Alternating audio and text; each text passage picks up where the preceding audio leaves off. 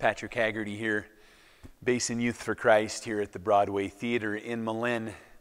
And I just wanted to post a quick thank you today.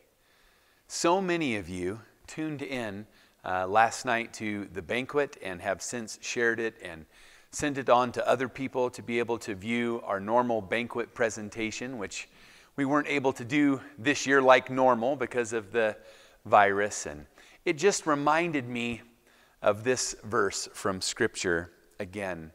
Hebrews chapter 12, verse 1.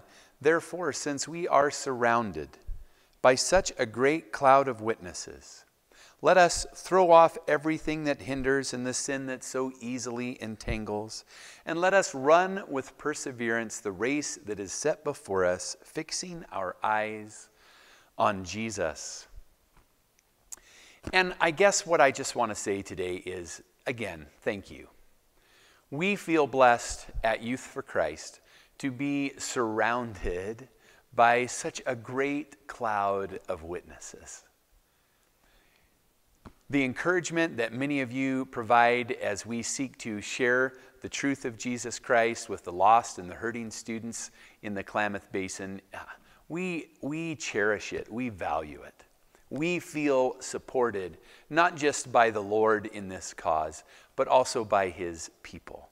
So thank you so much. I would encourage you even continue to share the presentation with other people who might be interested.